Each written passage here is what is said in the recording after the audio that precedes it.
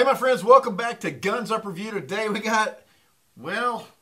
got some table art, some wall hangers, some display Demilled Bren Mark II British light machine gun.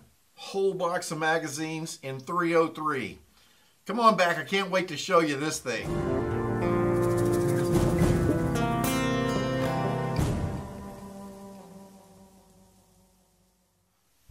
All right, so what do we have here today with us? I picked this up, I got this at an estate sale. It was kind of an accidental thing, but I am a fan of guns pretty much that changed the course of history, specifically from World War II. I'm very interested in World War II guns. I have lots of American guns, the M1 Garand, the 03 Springfield, M1 carbine, 1911s, lots of pistols. Anyway, I didn't have anything from British, but I picked this up on accident. It was in a lot of things. I didn't know it was in there. I got home and what a surprise. So this obviously is demilled. It is torch cut heavily across the receiver here, here, and here at the rear. Now it is just stuck back together. You see some hardware store special U-bolts here that's holding it back together right now. Okay, so why would you want something like this? Well, number one, right now this is ATF demilled specs. This is just for display only. Now, at some point in the future, we may put this back together and put a semi-automatic kit on it. So you can put a semi-automatic bolt part in there and make this a legal gun to go shoot. What does it shoot? This gun shoots the British 303. Now this is the British 303. This is what the Americans were using. This is a clip for an M1 Garand, and this is 30-06. And the 30-06 is about 10% longer than the 303. The 303 is a rimmed cartridge, okay, which caused a little bit of problems. Number one, it's a little easier to eject with the rim on there, so that's a nice thing about that. I also happen to have some original ammo pouches, and so this is how the 303 would have come in these ammo pouches, and I'll show you how these work. They have a little tab on them, little metal clip that you fold out, and then these come in these kind of little stripper clips here that they could then load into the magazines. Now, one of the cool thing about this particular acquisition, I guess you could say, was I got, check this out, an original entire case of 303 box magazines. So this would have been the whole kit that they had in the field. This shoots 120 rounds a minute. Okay, now these magazines hold 30 rounds each, so that's every minute you could shoot with a magazine change, and they were really quick with practice of these. You know, four magazines a minute, and you could shoot this really rapidly. Now the gun would heat up. The nice thing about this gun, what made it special, was that it had a quick change barrel on it. Okay, so you could rotate a lever up here and remove the whole barrel, and you could change that out. And the barrel, they recommended that you change the barrel if you're under heavy fire every 10 magazines. So let's say that we've overheated our barrel. We want to take this off. Let me show you how that comes off. Now, keep in mind, this is very heavily demilled. My parts don't fit together like they're supposed to, okay? There's a little button on the back side of this handle.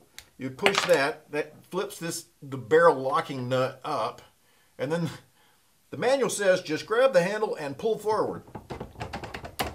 Okay, so mine you don't just pull forward, but let's just see if I can get it out here at all.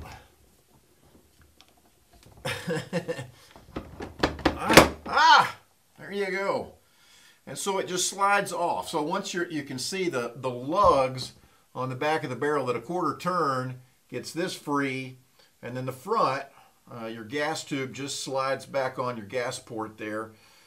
And you can change your barrel out that easy. Now again, mine's been heavily demilled and doesn't go together like she used to back in 1945. The thing you got to make sure is you line up this little lug right here in the front.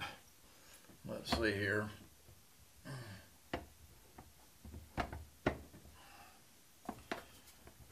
Uh-oh, let's take that off. Ah, click. That was satisfying, wasn't it? And then your barrel lock lug back down, mag back in, ready to rock and roll with another fresh mag. I'm probably not going to be a good barrel man. Put me on the trigger. Now, the soldiers obviously were not trained to just do mag dumps as fast as you can. That's a complete waste of ammunition. So this does have a selector on it here. And the selector will allow you to go from semi-automatic to full automatic to safe. And they were trained to shoot in semi-automatic so that the enemy didn't know that you had a full automatic weapon in your nest there. And so when it sounds like a semi-automatic, so they charge, and with the flip of a switch, now you're full automatic. This is, like I said, this is the Mark II. The Mark I is a little bit different. You can tell the Mark I's because they have a drum sight adjustment right here on the side. The Mark II just has this micrometer dial sight on it. And other than that, the Mark II was kind of a way to produce these faster. They had about 30,000 of these, right? And they were in France doing their initial expeditionary missions to go in and see, where the Germans were. Well, the British got whipped and basically got pushed back to Dunkirk and had to evacuate. If you've seen the movie, then you know what happened there. But they were forced to evacuate. They were pinched back, and they had to leave all their small arms and everything behind. They had to flee. This was before the Americans joined the war. And when they fled, they had about 30,000 of these. They made it home with about 2,300 of these. So they left over 27,000 of these weapons, the Mark I, behind. And they said, hey, we got to start producing these things like tomorrow because we just got it handed to us. We lost all our light machine guns. We don't have any more left. And so they also said, hey, if the factory in the Lee Enfield factory there in England, if it gets, or in London, Britain gets hit, what do we do? So they outsourced a bunch of these actually to Canada, and Canada started producing them for their use, for India, for the British, a number of different customers there. The company in Canada was the John Inglis, I-N-G-L-I-S, Inglis Arms Company. And this one is an Inglis. This was a 1945 production date. But this one was produced in Canada. This one, again, is in 303 British.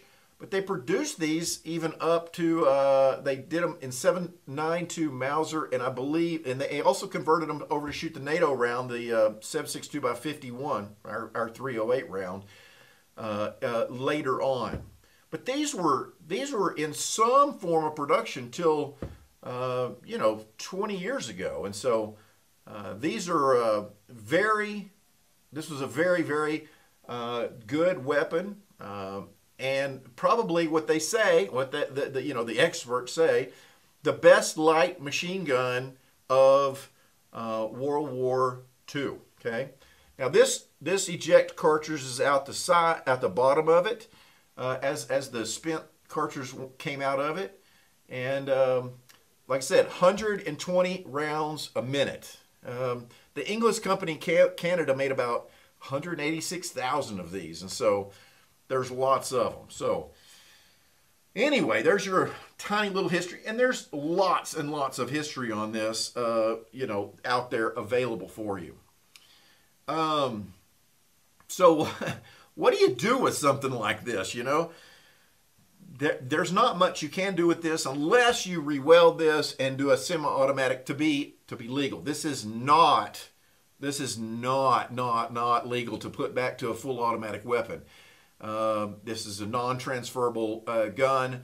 The only way to make this legal is to use it as a semi-automatic weapon. So anyway, I want to show you. I think it's really cool that I got an original, box of original magazines that go with this that would have been issued out in the field. So it's in really good shape. The felt around it, really good. This is a Mark I box. So this box, they stopped making those in like 1938 to somewhere between 38 and 40. So, this is coming up on 100 years old. And the rifle, my rifle is 1945. I'll show you kind of some a walk around here at the very end of the video. But anyway, neat weapon for me right now, at least. Cool display item. But I wanted to share it with you. Tell me what you think. What would you do with it? And I appreciate you watching. So, well, obviously we can't go to the range and shoot this one. This is a wall, what we call a wall hanger only. But anyway, thanks for watching, and I'll see you here next time on Guns Up Review.